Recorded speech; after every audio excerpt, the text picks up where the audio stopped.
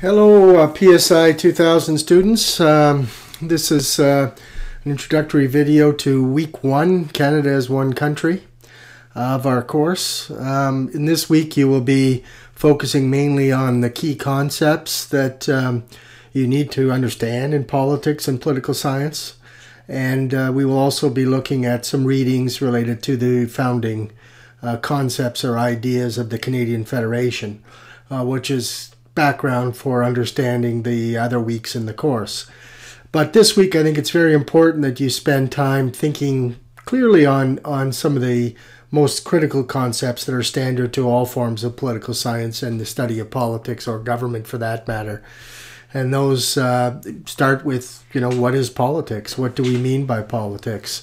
And you need to have an understanding of what is politics from the point of view of its intellectual basis as an area of study, and what is it that it looks at.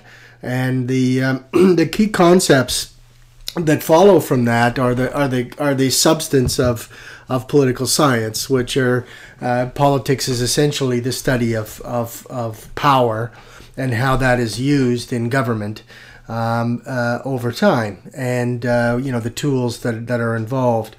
You also have to understand that a lot of what is in political science concepts is a debate about how to define those concepts, and that debate is very much emanating from different ideological perspectives on the subject matter. For example, when we talk about politics, you will find traditional political scientists will view politics as primarily a matter of government.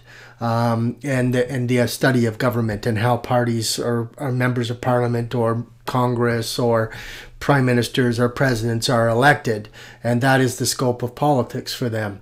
But there's a whole group of political scientists that emanate more from the Marxist tradition, or for that matter from traditional conservative perspectives, that look at politics more broadly from the point of view of politics is about a system of control, which is more than just government. It's also corporations and the legal umbrella that they operate under and so on, and how that influences people in all aspects of their life.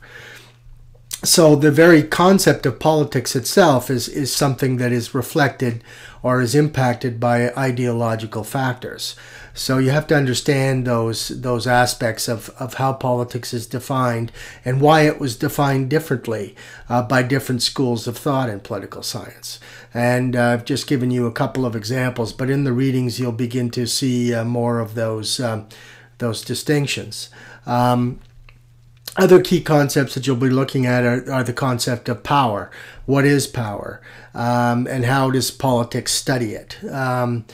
Power is the ability to influence the actions of others or to exert your will in a system of relationships.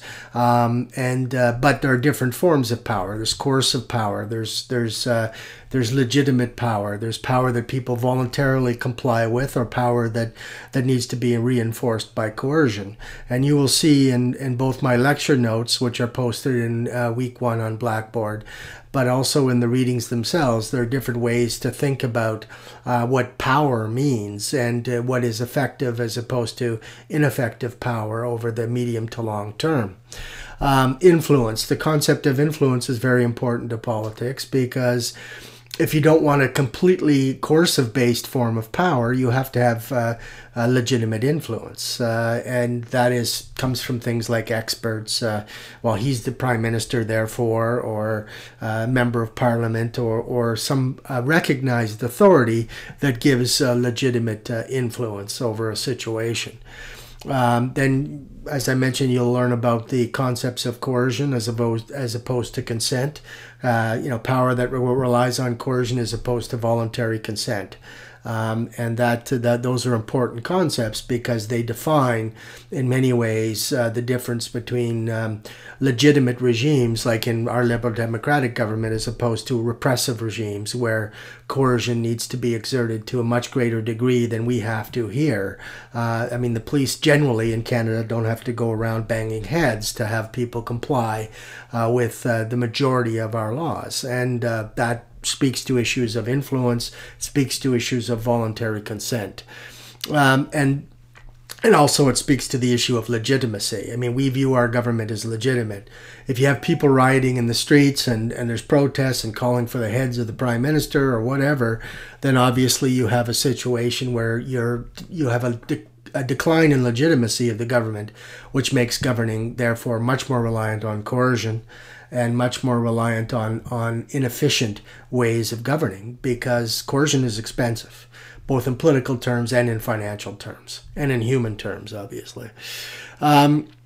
So you'll deal with things like what is the legitimacy, what is authority. If you have a legitimate authority that passes a law, 99% of the people will comply. If you have an illegitimate authority that relies on coercion, what is going to be the result? You can figure that out. It's common sense. You'll also look at concepts related to state and government. What is the difference between the two in political science literature? Some make it synonymous. A state is government. A government is state. But most political scientists would view the state and government in different levels of as different levels of analysis. Because a state of affairs or a state of a government would include everything from all the way down to municipal level. It would include things like corporate power and the laws that the government sanctions that they can operate under. Those are all areas of power, areas of influence, and potentially areas of coercion. So you have to understand the different distinctions that political scientists make between state and government. Then we talk about issues related to your readings. We'll talk about issues related to democracy and totalitarianism, and what are the characteristics of a democratic state as opposed to the characteristics of a totalitarian state. And of course, there are many different kinds of democratic states, just as there are many different kinds of totalitarian states. But at the end of the day, there are substantial differences that we can discern a democratic state from a totalitarian state, and it's important for you to understand those distinctions. Then there's the concepts of nation and country. Many people you'll see in the press and things like that will denote nation and country as being the same thing. But in reality, political scientists will have generally a more sophisticated view of that, and they will realize that more than one nation can operate within and can coexist and be the member of the same country. We see that in Switzerland. We certainly see that in Canada. But a lot of what has become political science expression or concepts has been formed by countries that didn't have the same concepts of multiple nations under one country. The U.S. melting pot kind of an outlook has shaped a lot of this political science language. That there's in the United States, there's one nation, you're American, there's one country, it's the United States of America. Whereas in Canada, I think if you did a survey, you would find that people would view at least two nations and potentially three with the Aboriginal peoples living under one roof in one country. So you have to understand the use of the concepts of nation and country and how in different jurisdictions that language will vary quite considerably. Like in Japan, there is no multiple nations. There's the Japanese and the Japanese government and the country of Japan. Whereas in Switzerland, there would be the Germans, the Italians, the French, and the Dutch, or whatever the case may be, and that case, and they would all live in peacefully under one country. Nationalism, you'll also look at what the concept of nationalism is and how that relates to the concepts of nation and country. And the concept of identity. I mean, in politics, how you form your political identity is really, really important for understanding political behavior. And so you'll need to understand the concept of identity from the point of view of both national identity, but also ideological identity. And that explains a lot about how to look at politics. Then the other aspect of your reading is just looking at Canada in its formative years. What were the major founding ideas of Canada as a country? And it's important for us to, before we launch into understanding Canada's political landscape or navigating Canada's political landscape, you need to understand what its root ideas were, because those root ideas endure to one degree or another to today. They still influence our thinking, whether we know it or not. They're still influential factors. For example, like the two founding nations of Canada. It's still a very prevalent concept in what you see in the media and what how people think and so on. Even if, in reality, we're now a much more diverse country. In the two founding nations, if you were to fly in from outer space and look at Canada now, they would say, well, I mean, you've got so many immigrants. It's such a mosaic of people. How can you say two founding nations? Well, yes, that's true, but that wasn't the case in 1867. And yet those concepts still persist against the reality of the new Canada. And it explains a lot. Those founding concepts continue to be important, so we need to understand what those are. So be careful to make sure that this week is really important from the point of view of getting a good understanding of what the core concepts of politics and political science are. And those are listed in your my lecture notes for week 1.